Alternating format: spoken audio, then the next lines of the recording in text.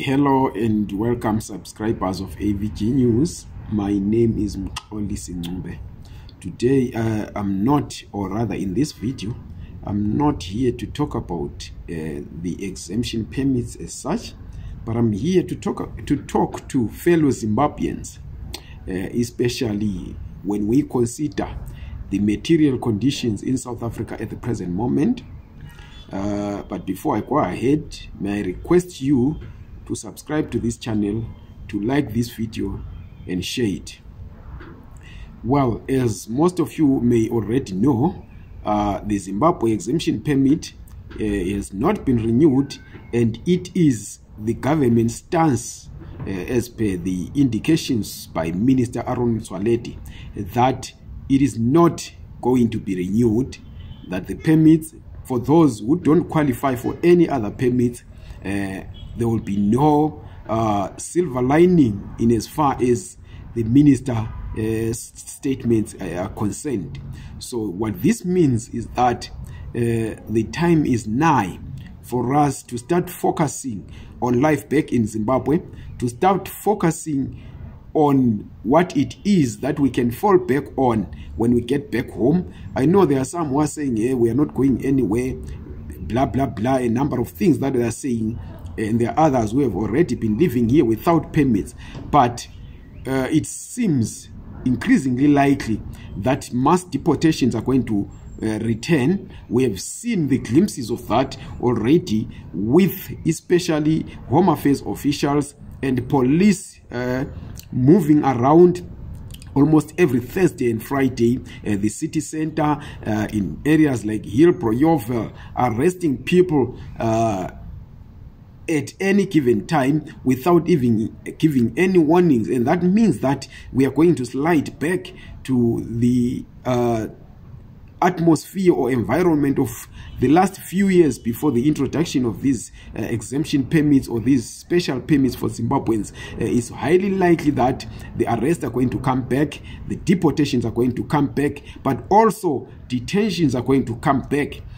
So it is for every wise person advisable for you to start focusing on life back home. We need to start rebuilding our country, Zimbabwe, and make sure that we rebuild its economy as well. This is the time for us to start participating in the happenings back home, be they political, be they social, be they economical, because at the end of the day, that is the only country we can say we have an entitlement to, because by birth or by any other means or naturalization, we are Zimbabweans and we will remain Zimbabweans for as long as we do not put that in our minds, for as long as we do not put in a shift in trying to make sure that Zimbabwe is rebuilt. We are going to continue suffering. The statistics that we are getting from government back home is that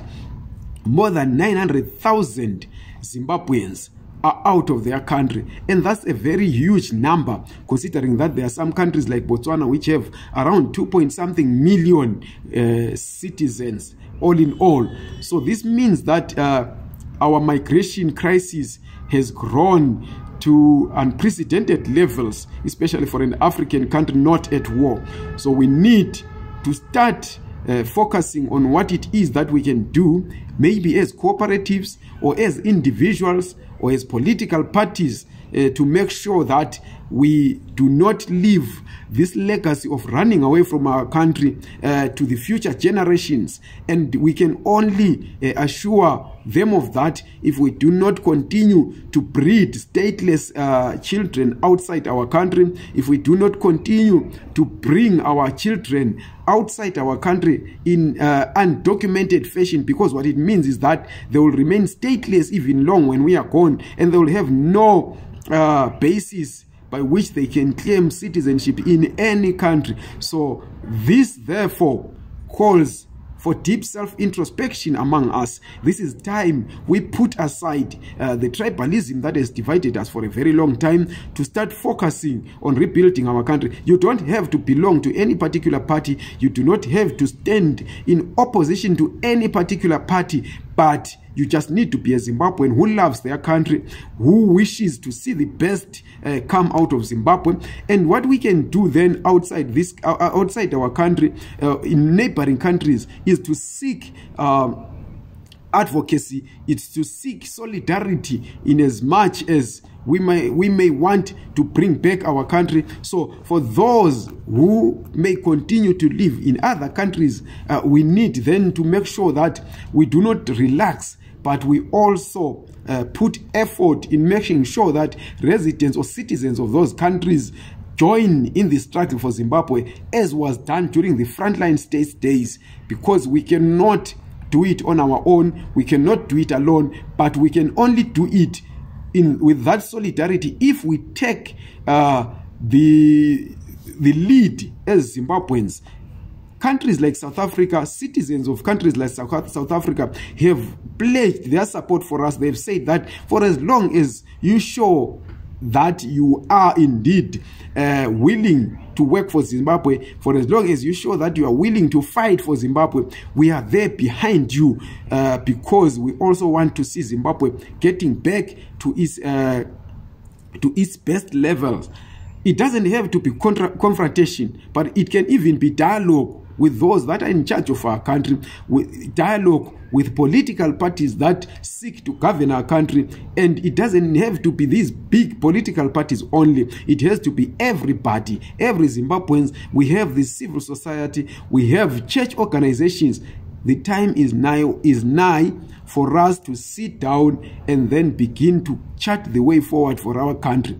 Thank you very much. Please subscribe to this channel, like this video, and share it, and be free to participate in dialogues in this on this channel by using the comment section underneath every video that we post, so that we can engage on that. Thank you very much.